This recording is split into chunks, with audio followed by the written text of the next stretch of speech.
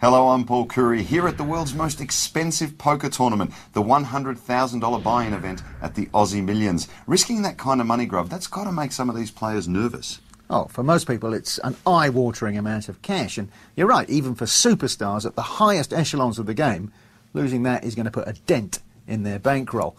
But it's precisely this element of danger that gives this game an edge that other games just don't have. We started with 24 and we've lost just one. The Hungarian billionaire Sandor Demjan went out early. To the few wealthy amateurs who are trying to win the title, do they have a chance? In a big event like the WSOP, I'd say no. They couldn't ride their luck for 7 days. But there are only 24 players here, and if fortune grins at them and they're aggressive enough when it comes to the crunch, they certainly have a puncher's chance against the best in the world.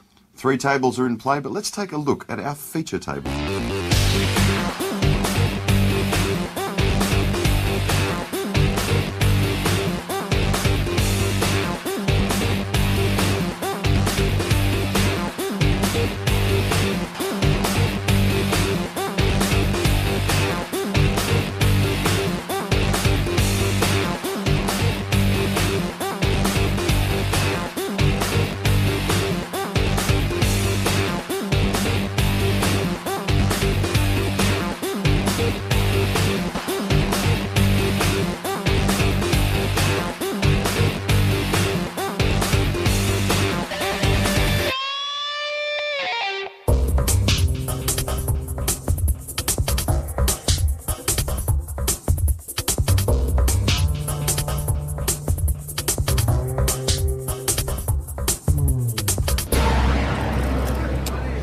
The button is on Eric Lindgren, and what a table this is.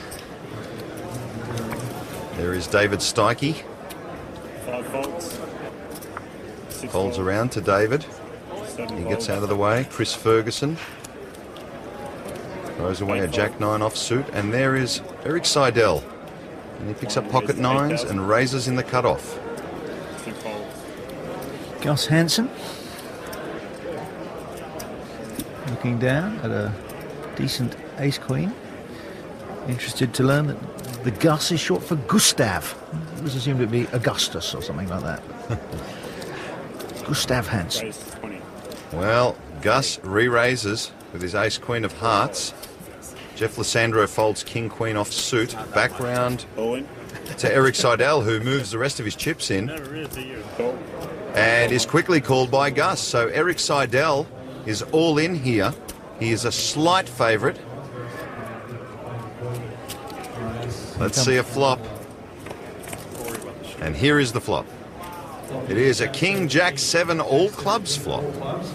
That gives Gus Hansen a straight draw. Can Eric stay alive? He's still ahead.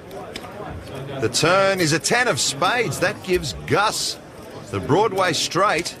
And the river is a meaningless jack of diamonds, so Gus Hansen eliminates Eric Seidel. Big round of applause from our very appreciative audience. And Gus collects the rest of Eric's chips. Eric Seidel, one of the best-known players on the planet, but today's 100,000 buy-in event, it wasn't your day. Talk me through what happened. It wasn't, no. No, actually, pretty much nothing went right today, so it took me a couple hours to get rid of a high-priced car, and now I'm off on my way. Do you find that there's more pressure on you when you've got such a big buy-in like that?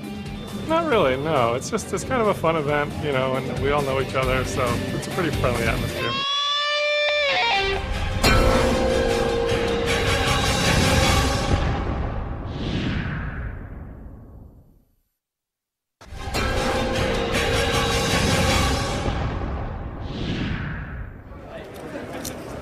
Blinds are 1,000, 2,000.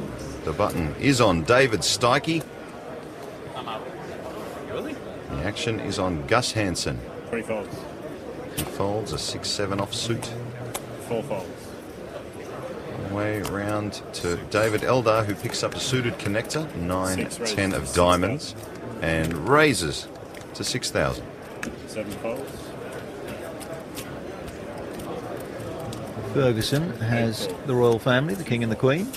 He decides to have a peep at a flop. And We are 2 to the flop. It is an ace, queen, 4, 2 diamonds flop. Seats 8 and 6, 8 checks. Middle pair for Ferguson.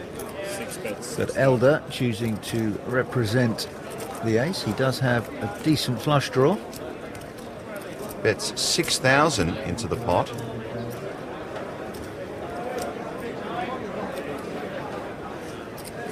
Chris Ferguson just electing to call here. The turn, a 5 of spades. Ferguson's queen still best, but Eldar with that flush draw. He checks it over to David. Eldar was a Scrabble phenomenon as a young man. Won a great many championships. 6 bets. He bets 16,500. And he's hoping that that will spell a fold.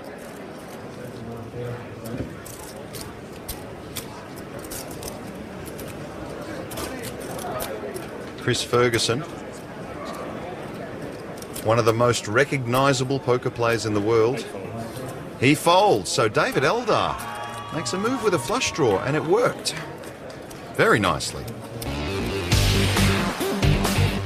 You have an interesting background coming into the professional poker world. You're actually a Scrabble champion.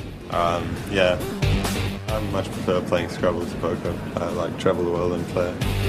Okay, so you're a Melbourne boy. The Aussie Millions is based here at Crown Casino in Melbourne. Do you feel an extra expectation? How much would it mean to you to do well here? No, the same, really. It's just really convenient that I can drive here. Blinds still 1 and 2,000. Button in front of David Elder, so it'll be Eric E-Dog Lindgren to act first. He flat calls with the pocket tens. 3 folds. Well, that's an interesting call under the gun. With And pocket tens, a strong hand. That has invited John Duander to join the party with 7-5 of clubs. 7 calls. Stikey has bigger clubs, the ace and the 4. And look at this. Pocket kings for Chris Ferguson. Now, kings don't like too much company. 4 players in there. 8 raises, 12,000 more. He decides to thin the field a little. It'll be interesting to see what Eric Lindgren does here with pocket tens. 2 calls. He makes the call.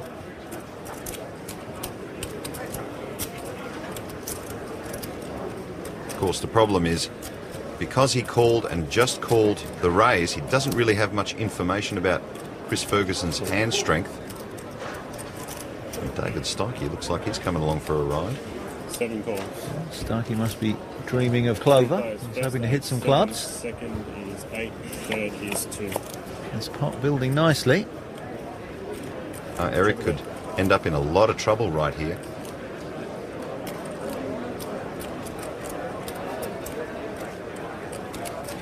Eight bets. 25,000.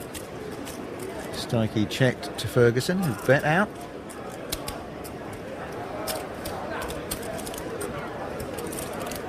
Well, when he bets that amount, he's clearly hoping that he'll get a raise. And Eric might fall for this.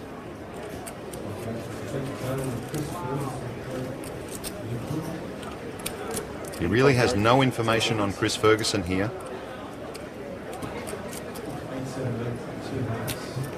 He's asked for extra time. He's thrown in his time extension button, of course giving him an extra 30 seconds to act. Each player gets 2 of those. And look at this. All in. Eric Lindgren moves all in. Stikey gets out of the way. Hard to see Ferguson laying these down. And here come the chips to prove the point. Oh, well, Eric Lindgren in a lot of trouble. Yeah, running cards for a straight or a flush. Or he's going to have to hit one of the tens. Or a 9 on the turn will give him outs. Ferguson still in front. But his fate lies in this river card. A jack, 6 or 10 for Lindgren. And the river is a 6, so Eric Lindgren makes his straight and cracks Ferguson's kings. Bad news for Chris Ferguson, because Lindgren had him covered, so that's all she I hope they're not wrote. too religious down here. That was some Jesus bashing right there. I doubled you up twice. Well, these guys have played together many times, but it doesn't matter how many times you played poker, that really does hurt. And a big round of applause for Chris Ferguson. This crowd really loves watching all these superstars. I hope they're not too religious down here. That was some Jesus bashing right there. It's never good to lose 100,000 like that, but gave it a shot. The cowboy hat's become a trademark of yours. Do you change them up or do you stick with the same one? Actually, I have another cowboy hat now, but this is my traveling cowboy hat. I don't like putting it in these, they get squished when you travel with them, but I got a new one for the World Series this year. So will it be a lucky hat, do you think? I sure hope so.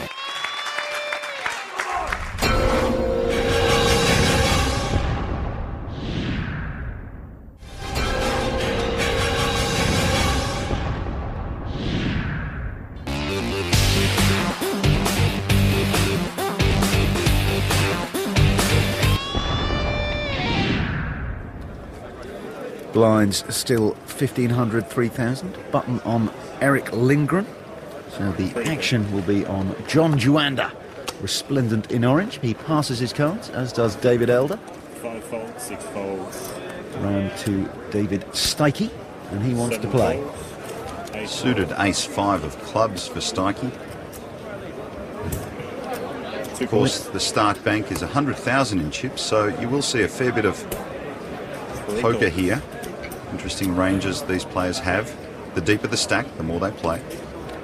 Alessandro being offered a free ride with the 6 deuce of spades, and he takes that. So 4 players to the flop. 4 players. That's a spade. Comes down 9-4-3. 2 hearts there for Hansen. A straight draw for Stikey and Alessandro. Check. It is checked round. Check. Well, it checks to Eric, and he's going to fire. He's got the button. Nothing like position here. Gus has a flush draw, so I can't imagine he's going anywhere. He must be thinking about a raise, but in this instance, he's elected to call. 4 folds, 7 folds. Call is good enough to get rid of the 2 gut shot straight draws. 6-3, first time. And look at that. There is Hansen's flush. Interesting to see whether Gus fires here. Well, he has such a big range of starting hands. He is a master of disguise in that respect. He'll be wanting to build the pot, but he won't want to give away the strength of his hand. And it's unlucky for him that Lindgren has absolutely nothing. So it should be bet and fold here.